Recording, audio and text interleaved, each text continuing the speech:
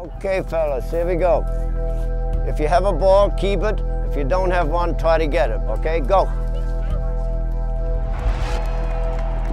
Yes, now we're going. Here we go. And you thought you couldn't do it. Okay, now I'm going to follow my ball. I always follow my ball. Ah, see? It works, it works.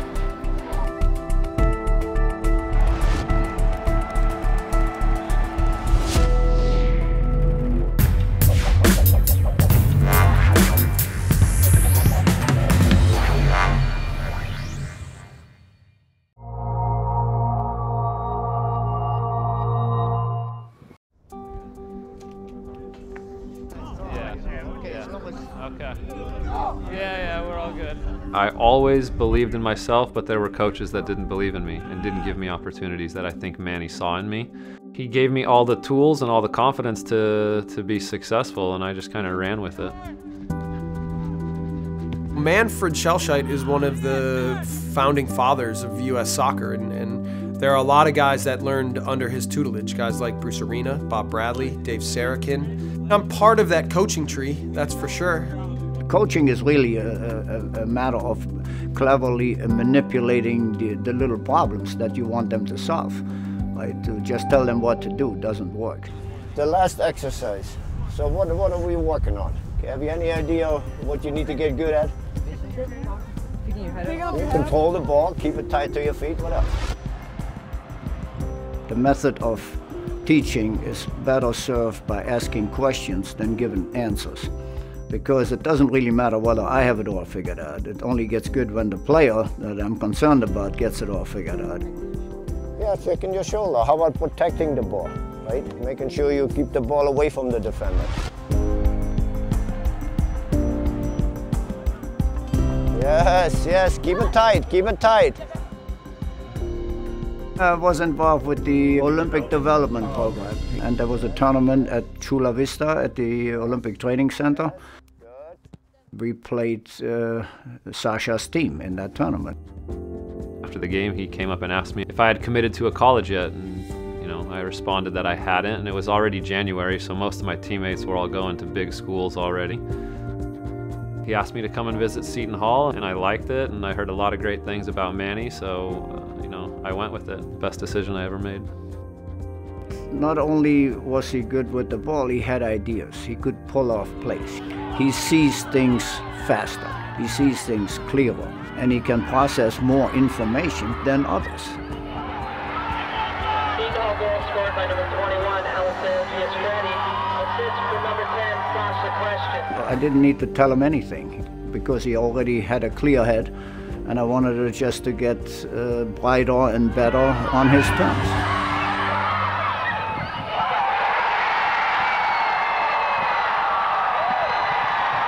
The last year I was at Seton Hall, I was fully committed to leaving school early, and I wanted to go pro. Bob Bradley was the coach of the Metro Stars at the time. Bob gave me the opportunity through Manny to come and train with the Metro Stars quite a few times, and that just made my hunger even greater.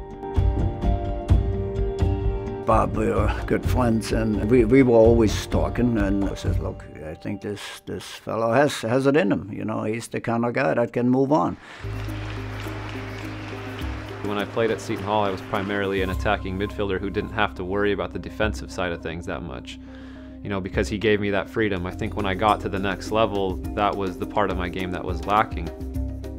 Bob came to me before preseason started and said, listen, I have a guy for you that's going to be a little bit of a project for you to help along the way, and his name's Sacha Kljestan. Kljestan is on, Sacha pulls it across, and there it is! It's Jesse Marsch! I had Jesse Marsch playing next to me, who was like the coach on the field.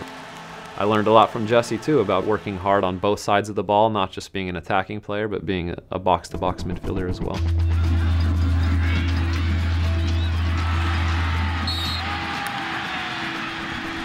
Towards the end of the first season was the game in the playoffs at Houston, where we end up losing and getting knocked out of the playoff. I remember coming off the field and him coming up to me and just being like, wow, you played like a man today. You fought, you did everything that you possibly could. So unfortunately we lost, but that's a huge step forward for you. I remember that moment as kind of a turning point, and then us in our relationship growing.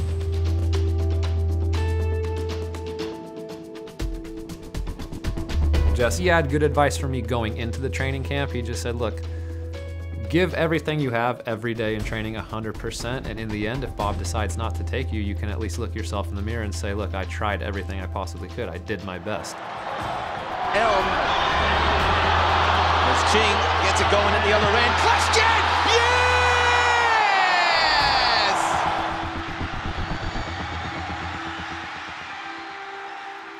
I described the moment that we cut Sacha from the World Cup team as the most difficult moment in my coaching career. If we had 24 spots, he would have been the 24th. It was one of the lowest points of my career. It was nice that Jesse was there, because I remember he came up to my room a couple hours later and, you know, tried to console me, and, you know, I was sad and I was disappointed, but he was there for me.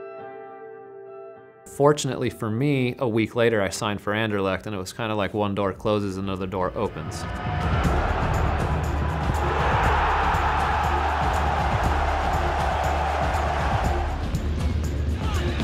For the past 9 years, I've been working on the defensive side of the ball more than anything else. I think I really picked it up even more with the tactical awareness when I went to Belgium. My picking off of passes, my tackling, all that has gotten a lot better since the last time I was in MLS 5 years ago.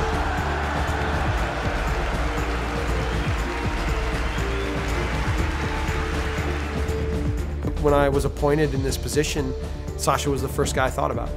I made a phone call pretty quickly, and we started the conversation. For me and my family, this was a unique opportunity that came up. My wife and I talked about coming back to the States. We had this dream of living in America again. I just want to say thank you to all the Anderlecht fans for making me feel at home.